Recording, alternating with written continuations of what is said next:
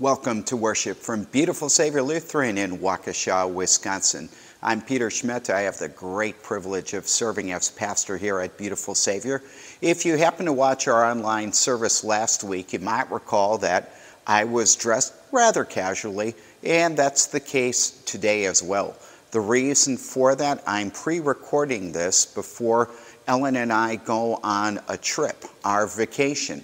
And indeed, I'm in vacation mode. Relaxed mode, looking forward to getting away from everything, not even taking the phone along, so I'm not distracted.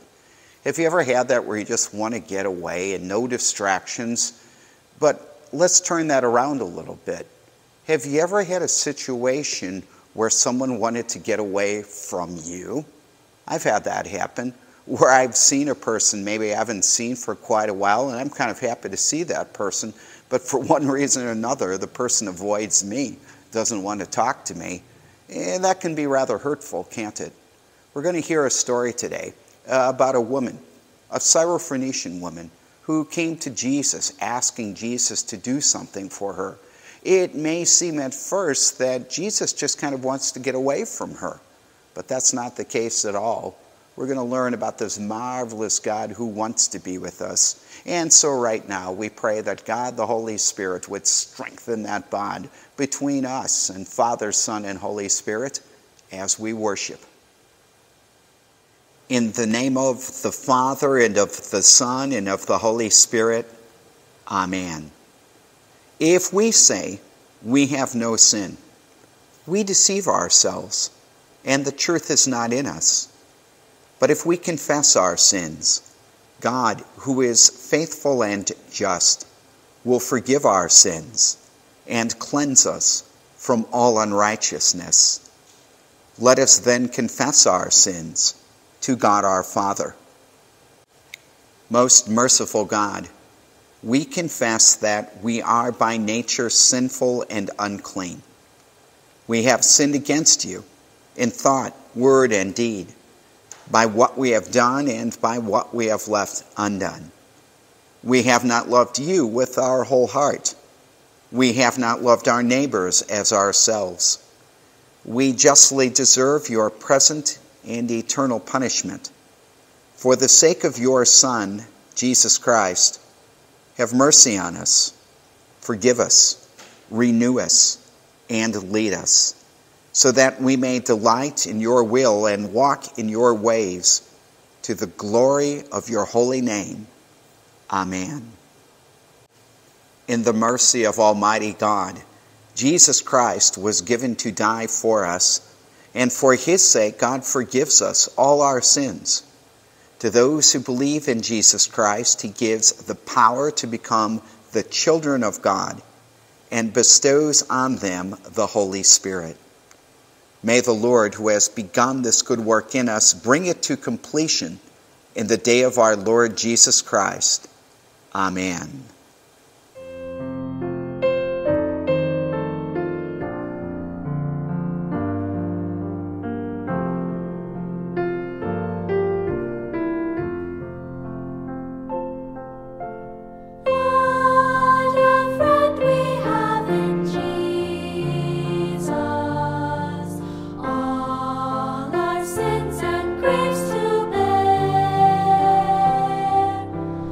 What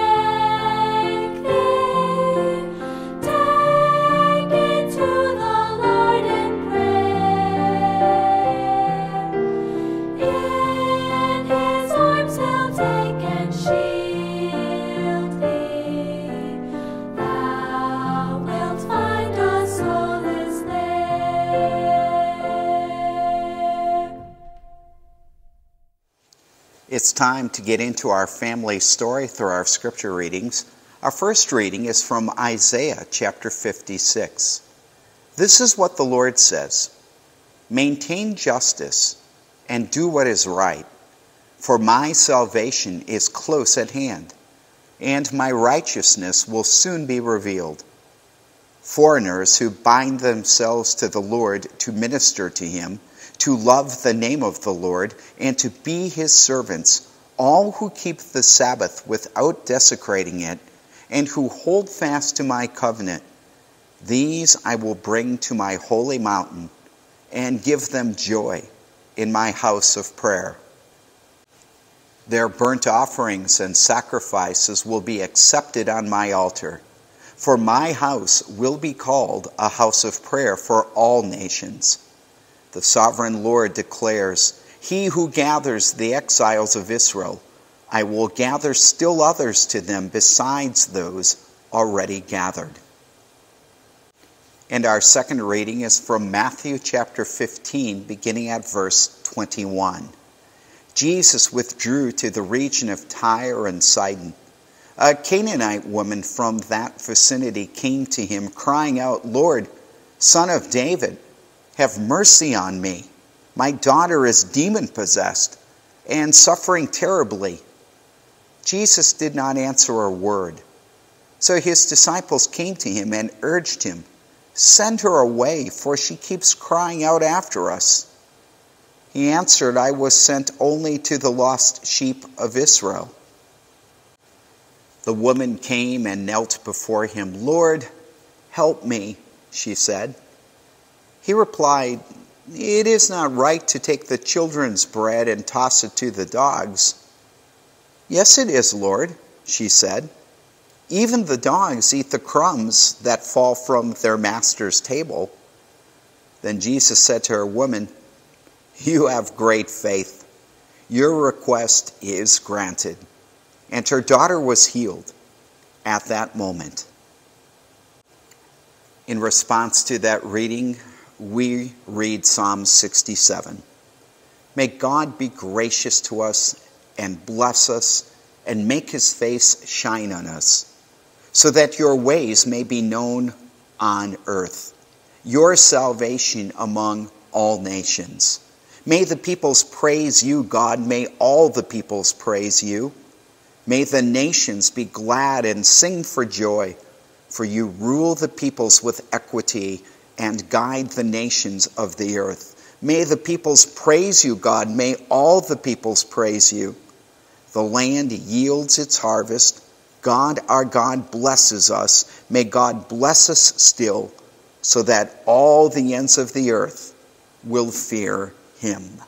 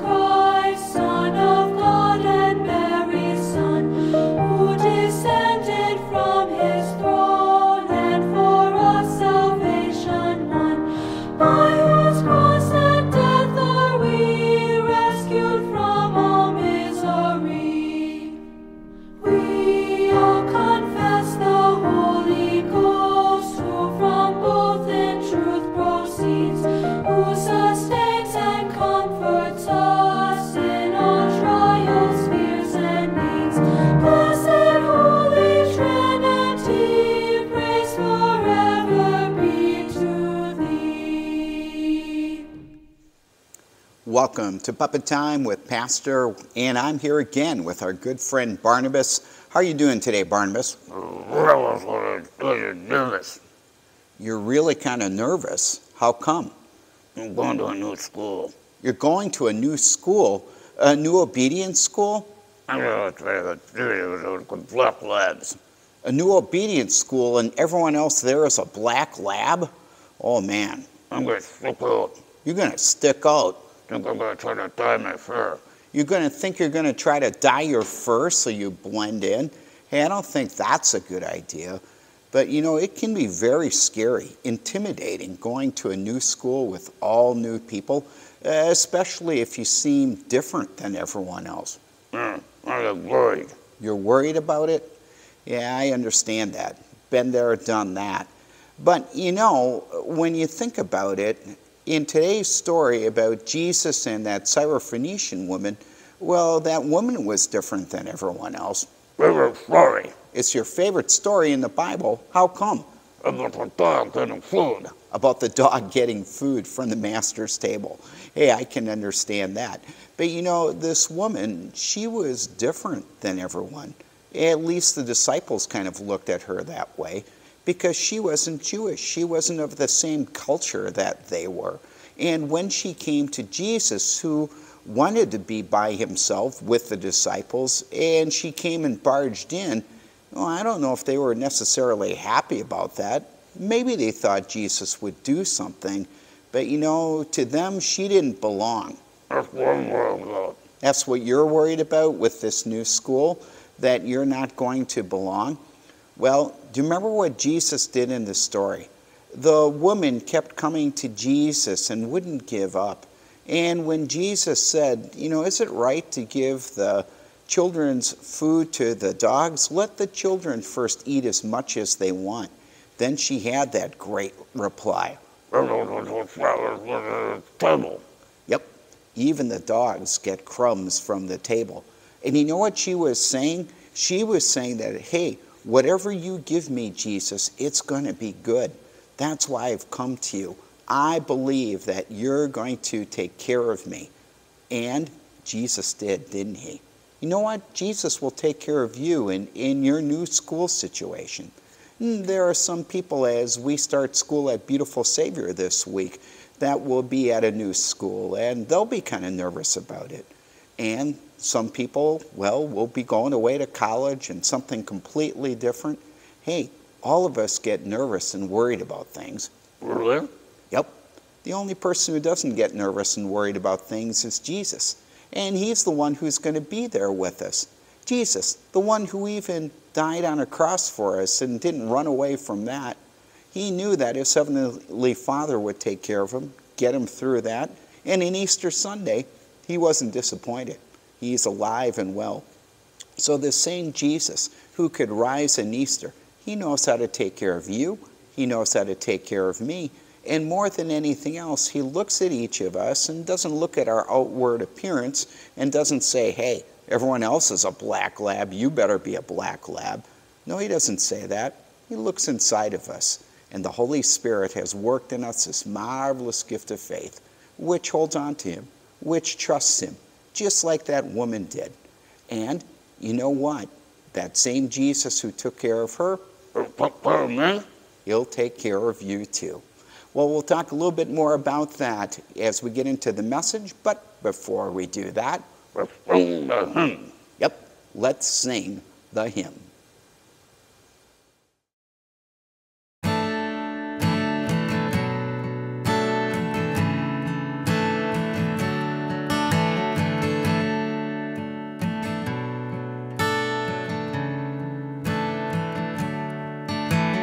Christ is the world's light, Christ and none other.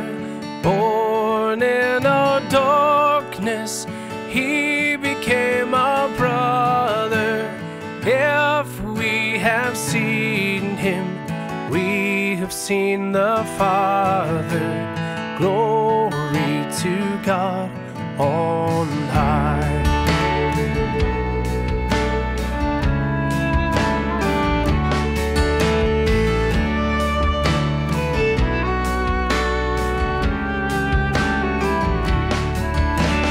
Christ is the world's peace, Christ and none other. No one can serve him and despise another. Who else unites us? One with God the Father. Glory to God on high.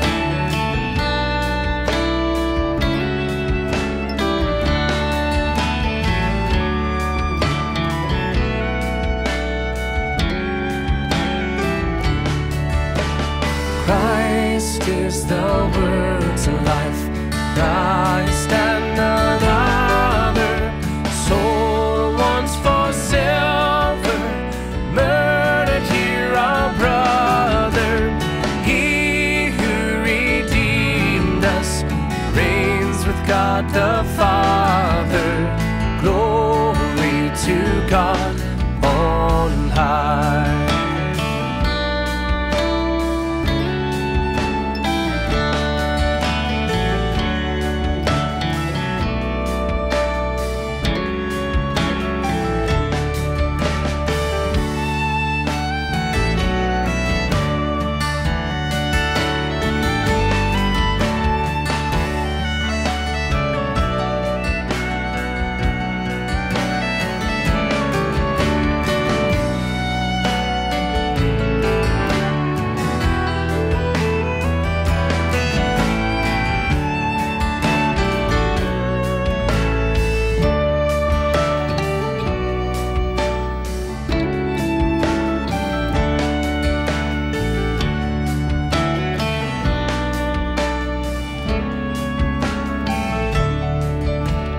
Give God the glory, God and none other.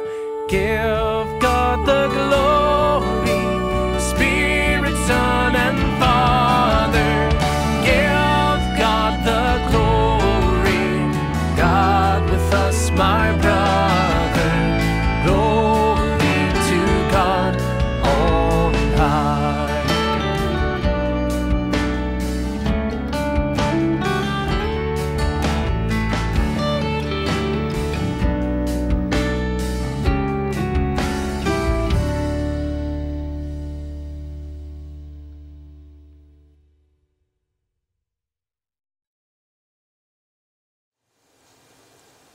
Grace, mercy, and peace be to you from God our Father and our Lord and our Savior, Jesus Christ. Amen. If you take a look at this picture, you see identical twins. One looks very neat, the other like a slob. And this was a part of an experiment that was done by a few colleges to see if there was a prejudice against how people looked as far as if they came across as just being dirty, as being unclean. So let me read you just a little bit about that study. The biases individuals harbor against people they see as physically dirty emerge in children as young as 5 years old and persist into adulthood, according to a new study by researchers from Boston College and Franklin and Marshall College. In 3 experiments involving approximately 260 respondents, the researchers found children's and adults' biases were stronger when evaluating similarly aged peers and cross-cultural boundaries when tested in the US and India, according to the report published in an advanced online edition of the Journal of Experimental Child Psychology. You know, this idea of being clean and unclean, we see it all over the Hebrew Scriptures, don't we? Because there we see how God set his people Israel apart to be a people dedicated to him, separate from all the different nations. And as a part of being set apart, he had given them specific dietary laws. And there was some food, some animals that were considered clean. These are okay for you. And others considered unclean, things to avoid. But then other things would happen. If there were certain diseases that someone had, well, now you were unclean and you had to stay away from the community. And some started looking at the nations around them, saying they're different than us. They're unclean. We're clean. You know, that was going on in Jesus' day too, where there was a lot of discussion about what is clean and what is unclean. So we read this in Mark chapter 7. One day, some Pharisees and teachers of religious law arrived from Jerusalem to see Jesus. They noticed that some of his disciples failed to follow the Jewish ritual of hand washing before eating. The Jews, especially the Pharisees, do not eat until they poured water over their cupped hands, as required by their ancient traditions. Similarly, they don't eat anything from the market until they immerse their hands in water.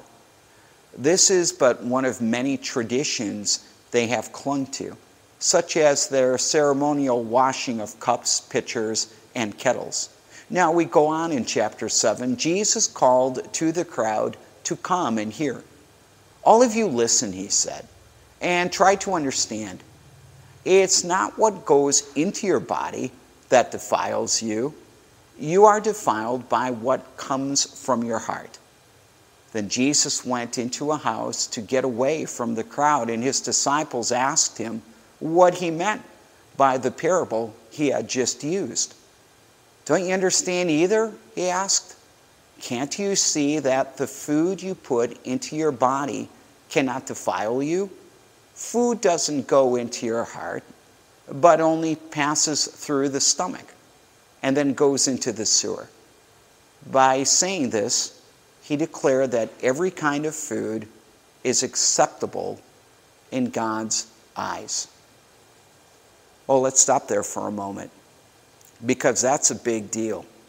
Jesus is turning everything upside down as far as all the traditions and the laws, as far as the dietary restrictions, what's considered clean and unclean. And so people had to stop and what is he doing? What gives him the right? What gives him the authority to change everything? But Jesus goes on and says this, it is what comes from inside that defiles you. For from within, out of a person's heart, come evil thoughts, sexual immorality, theft, murder, adultery, greed, wickedness, deceit, lustful desires, envy, slander, pride, and foolishness. All these vile things come from within. They are what defile you. So what is Jesus talking about? You know, back in 1 Samuel chapter 16, the prophet Samuel went to the house of Jesse because the Lord said, there you will anoint who will be the second king of Israel to take King Saul's place.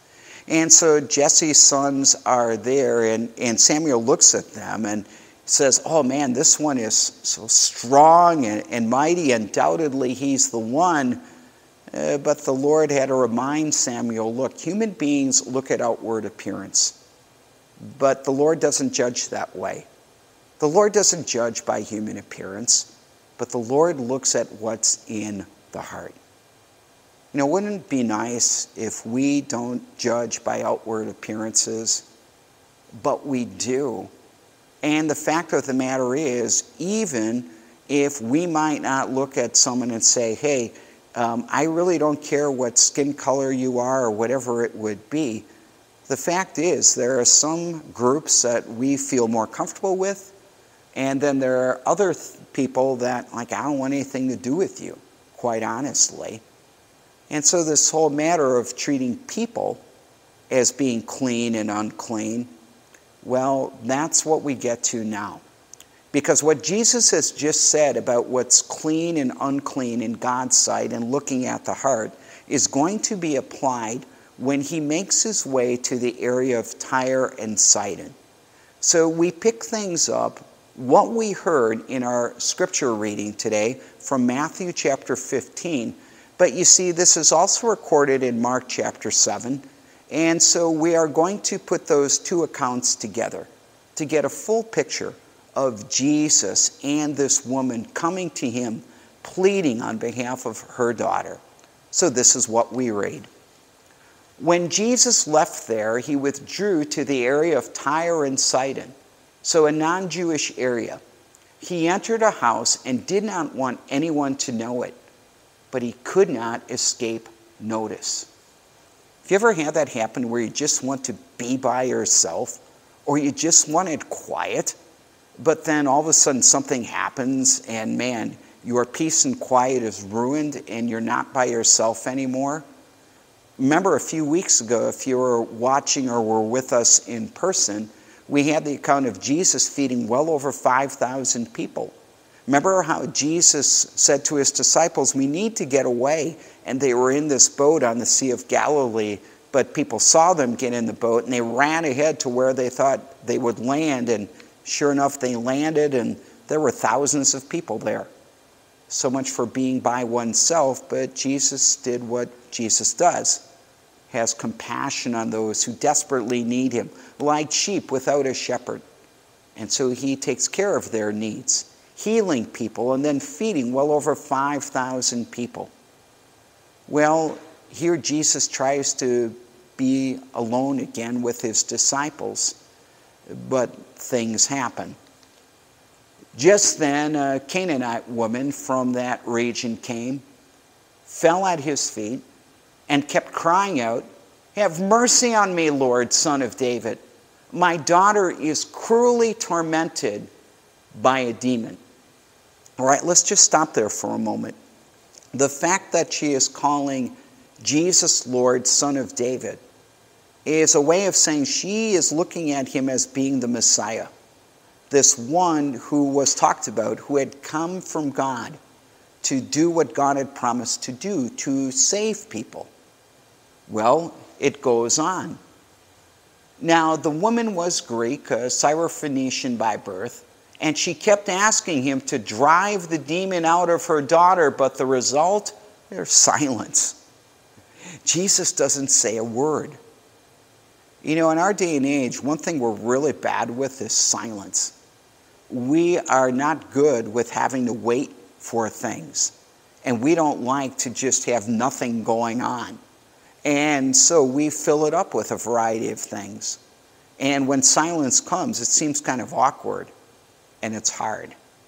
You know, there are times where it seems like God is silent too. We're calling out, we want God to act, and nothing's happening. It's almost like he doesn't care. And maybe that's how this woman may have felt, but well, the silence was broken. So his disciples approached Jesus and urged him, send her away, because she cries out after us. Now, some have suggested that the disciples were expecting Jesus to do something for her. It's almost like they're saying, will you just do something, heal what needs to be healed, send her on her way so we can be by ourselves. But I'm not quite sure if that's it.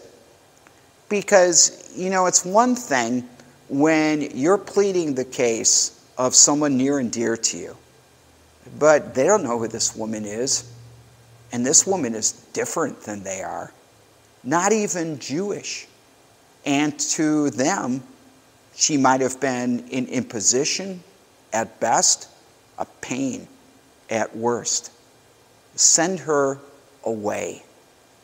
Now, Jesus makes this comment, perhaps in the hearing of the woman, but the disciples hear it. Jesus says, I was sent only to the lost sheep of the house of Israel.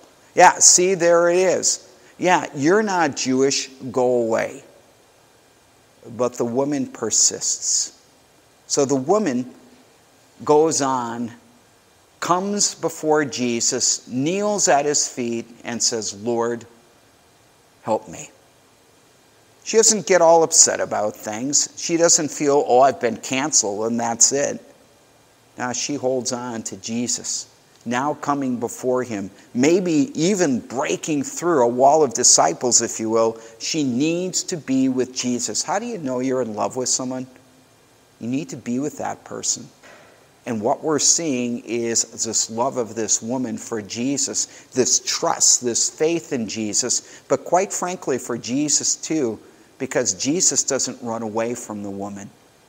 Jesus gets into a conversation with her, but it's a very interesting conversation.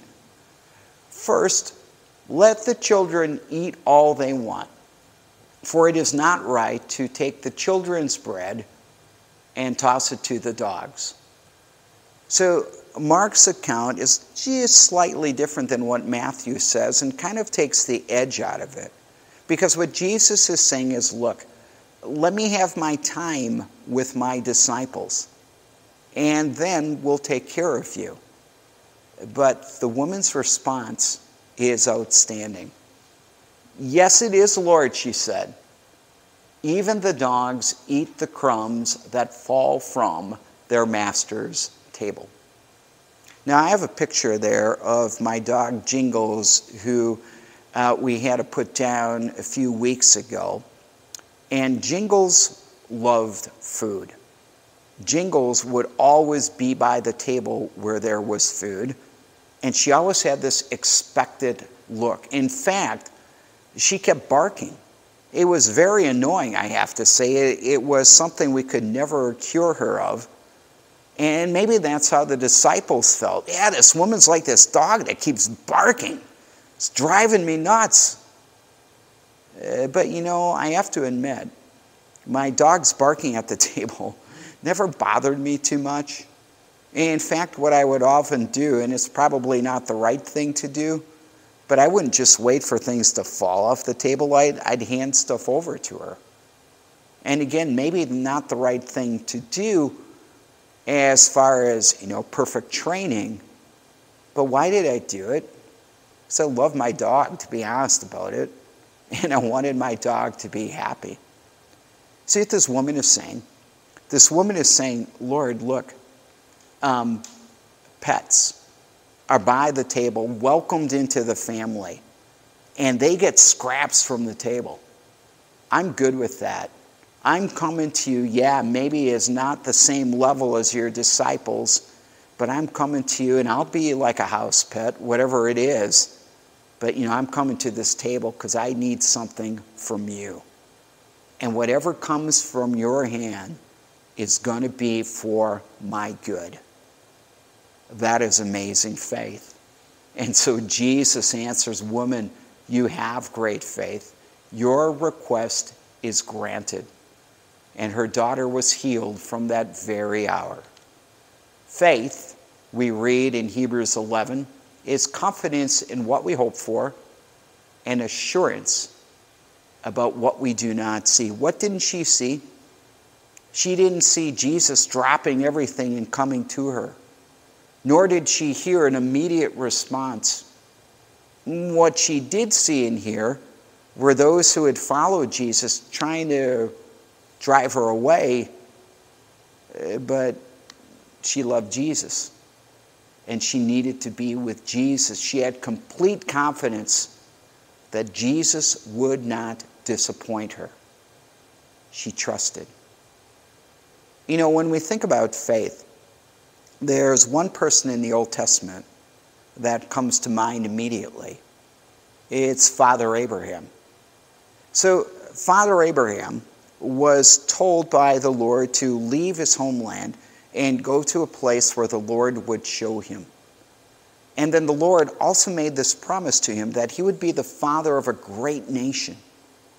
Now, this was an amazing promise because he and his wife Sarah didn't have any children, and they continued to go along in years, and they still didn't have any children. But there was this promise. The promise we hear in Genesis, the Lord saying to Abraham, I will make you into a great nation, and I will bless you.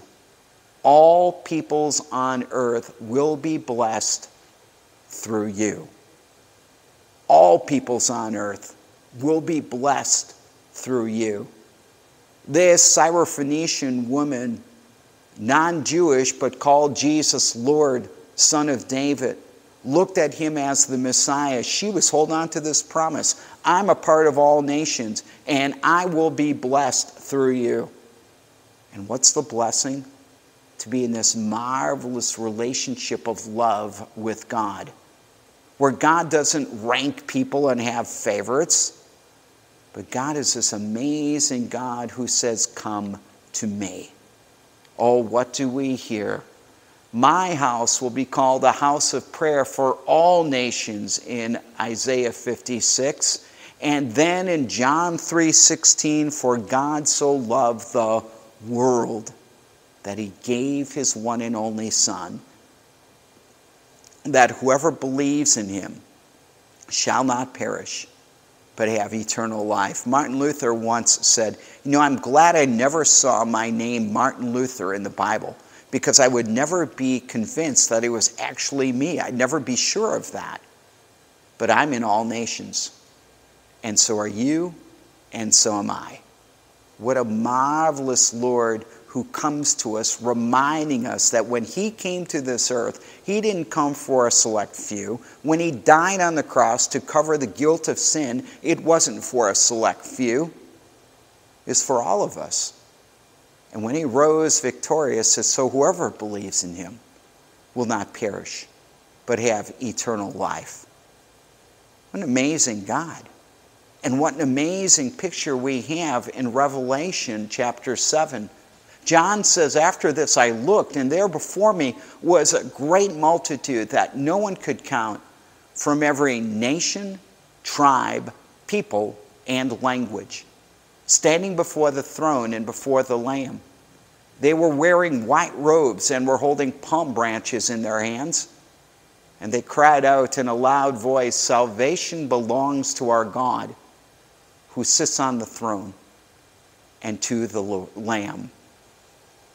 God so loved the world. So what are we learning today? There are two ways we can see ourselves here. We could see ourselves like the disciples. Yeah, we followed Jesus, but when it comes down to it, we like some people better than others. And we're not necessarily going out of our way to always bring people to him. Now, obviously, that's not living a life of love. Isn't it so much better to begin learning from that woman and learning about faith and coming to Jesus by the power of the Holy Spirit, relying on him with complete confidence, saying, I'm not worthy of anything from you, but I'll be like a pet dog, because whatever is going to come from your hand is going to be good. And I trust that you're going to take care of me. And as for clean and unclean, I'm unclean. I'm a poor, miserable sinner. But Lord, clean me up. And look at me not as I deserve to be looked at because of sin, but look at me at what you've made me, beginning in the waters of holy baptism through the working of your Spirit. And then what happens is we start looking at the world around us differently. And there might be some people we see that look really dirty, so to speak, messed up in a lot of ways. And yes, there are some things that we just need to avoid, because if we get involved with them, they will lead us away from Jesus. But rather than being prejudicial and looking at some people and saying you're not worth it and writing them off, we look at them and say, but Jesus loves you. Jesus died for that person. And so what do? We bring them to the Lord in prayer. Lord, this person needs you. Holy Spirit, work in this person's life the desire to come to know Jesus as he is, and work in that person this wondrous gift of faith that you've worked in me, which holds on to the love of God, this love which will never give up on me, this love which will take me through all the different things in this life and get me right where the Lord wants me to be, a part of that wondrous multitude that is made up of people from every tribe, language, and nation, all singing the same praises to the same God, rejoicing in a God who doesn't look at us and say, hey, you're clean, you're unclean, but a God who looks at us and says, I love you. You're my own.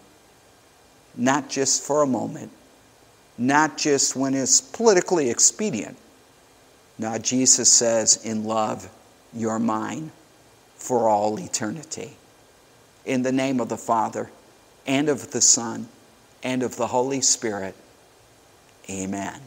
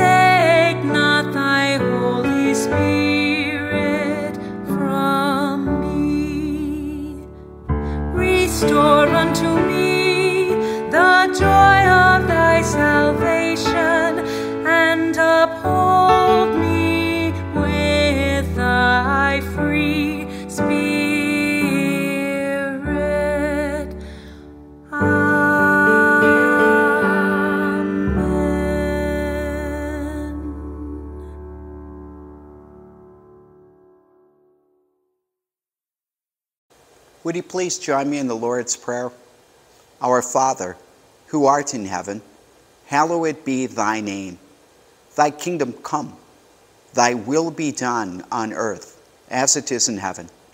Give us this day our daily bread, and forgive us our trespasses as we forgive those who trespass against us. And lead us not into temptation, but deliver us from evil. For thine is the kingdom, and the power, and the glory, forever and ever. Amen. Thank you so very, very much for making it a priority for joining us for worship this weekend. The Lord bless you and keep you. The Lord make his face shine on you and be gracious unto you. The Lord always look upon you with his favor and grant you his peace. Amen.